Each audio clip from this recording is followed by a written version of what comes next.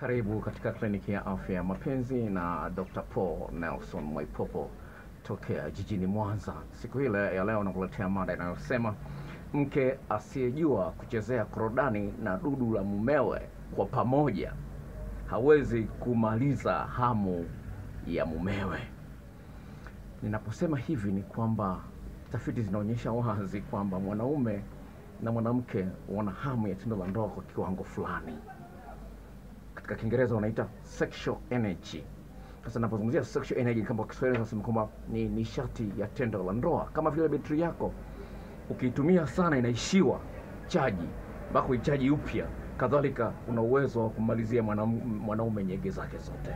Na hii ndio kupitia system hii ya double impact ambayo unaweza kutumia kwa kuchezea dudu la mwanaume, dudu lenyewe na korodani zake.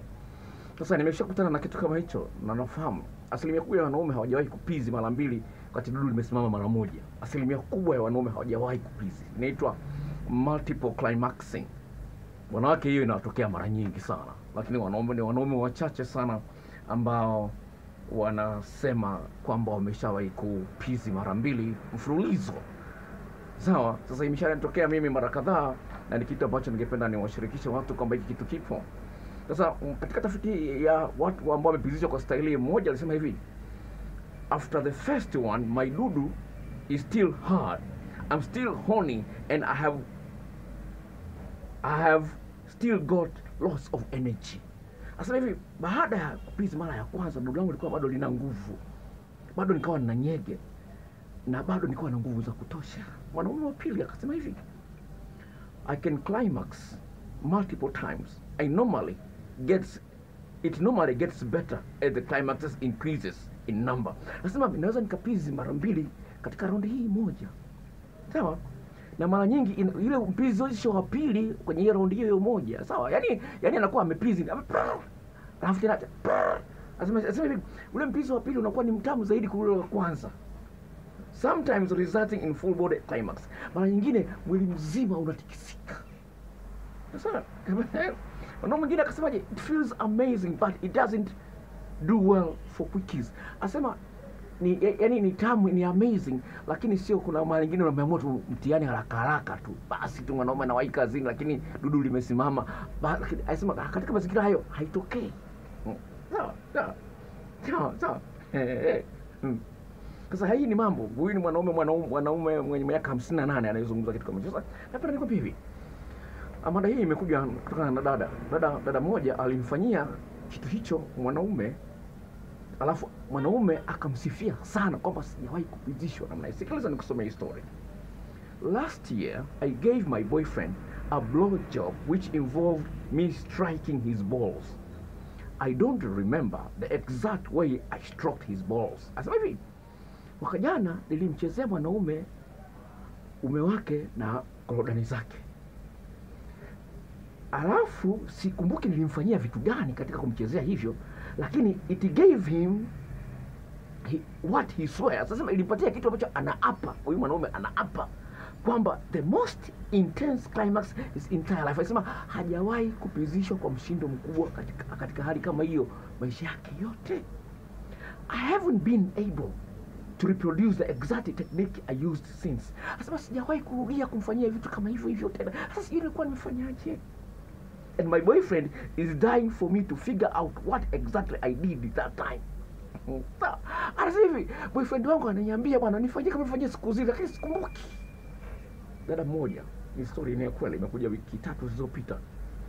Anamwambia mwanaume aliye naye, tumeshafanya mapenzi zaidi ya mara 15, lakini umenipizisha mara hizi 3. Sasa mwanaume anamwambia hivi, nilikufanyia vitu gani siku hiyo hata ukapizi? Mwanamke hakumbuki alifanyia vitu gani kapizi katika maizi wale zitaka. Sasa hali kama hii ndio imekuta huyu dada. Sasa ni hali ambayo hutaambiwa kama kuna siku moja ulifanyia hivi nikasikia utamu mwingi sana.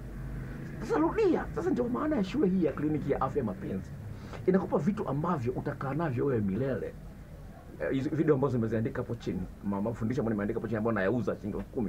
Utakaa navyo milele ili uweze kujua vitu gani vya kufanya unapotaka kufanya. Sasa kuna video mpya ambayo nimeitoa. Ni mpya kabisa. Sawa?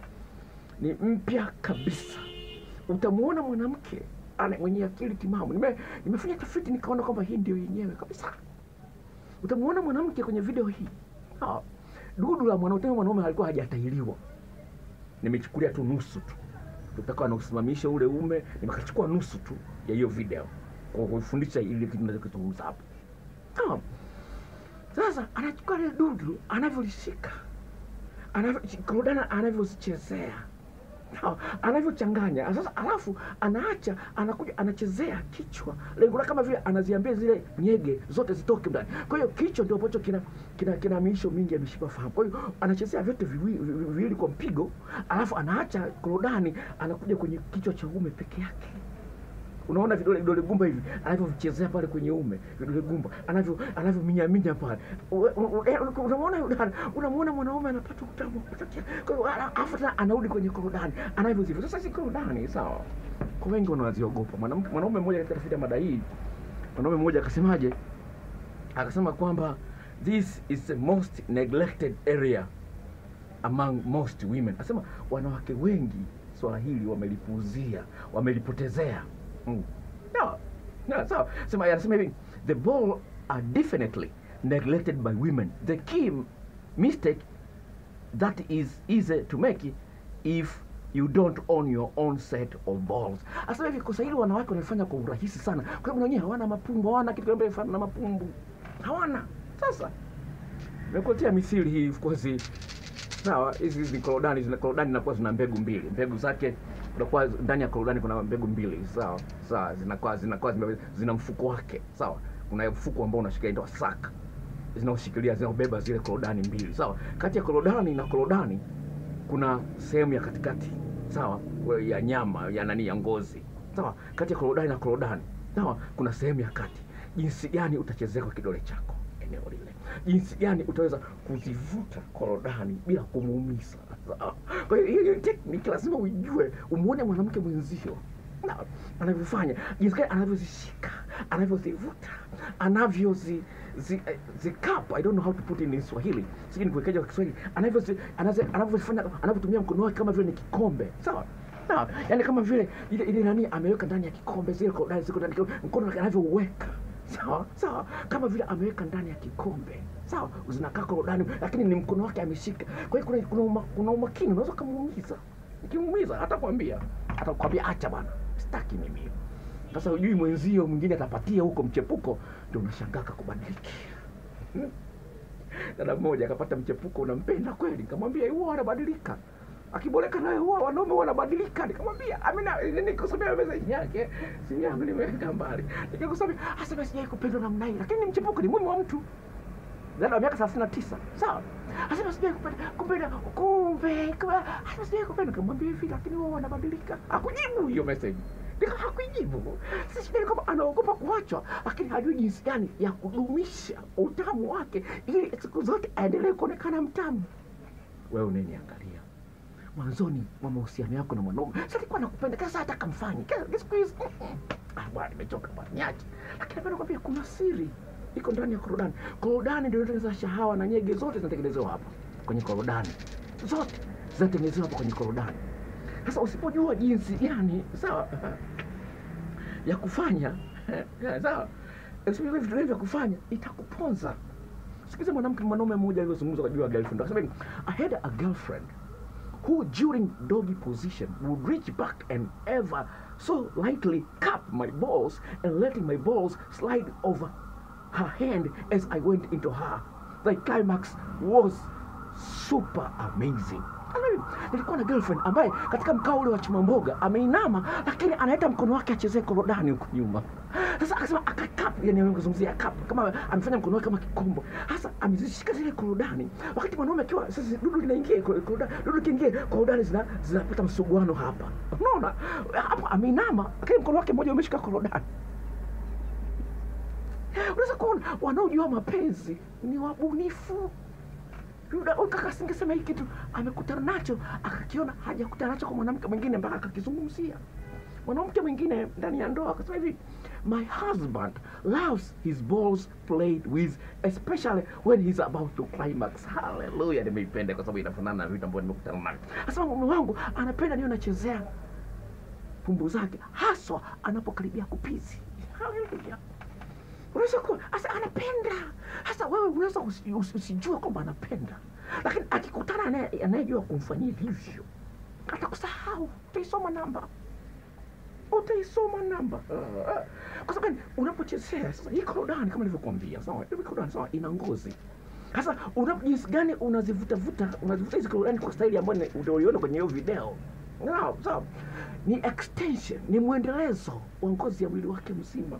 Mtaalamu mmoja wa sayansi amependa kusema kwamba this will provide indirect stimulation to the balls. Nasema hivi, hiyo itasababisha zile mbegu zile kokwa ndani ya korodani ziweze kupata hisia nzito. Japokuwa umevuta tu ngozi peke yake. Ndio maana nakwambia wewe sasa tayari hizi zinapata message kwamba kuna kitu kitamu kinaingizwa ndani ya balls, ndani ya zile mbegu. Sasa wewe ambaye unaona kwamba korodani ziko mapambo, shauri lako. Hii ni kliniki ya afya ya penzi. Agizia hizo video. Hata kama ulishagizia nyimbo uko huko nyuma, hii ni mpya na nitakudai ile 10,000. Namba ya simu ni ifuatayo: 0754 039994, na kutumia kwa njia ya Gmail, sio WhatsApp. WhatsApp sikutumii. 0754 039994. Kuna wengi nimewasaidia ambao wanasema bwana, mimi sina email lakini WhatsApp wamo. Nikamwambia fanya hivi, utaiona email uliofungulia WhatsApp. Kwa hiyo kama hujui, kama una WhatsApp, tambua email unao, nipigie simu kwa namba hiyo 0754 039994, 0754 039994, 0754 039994. Bye bye.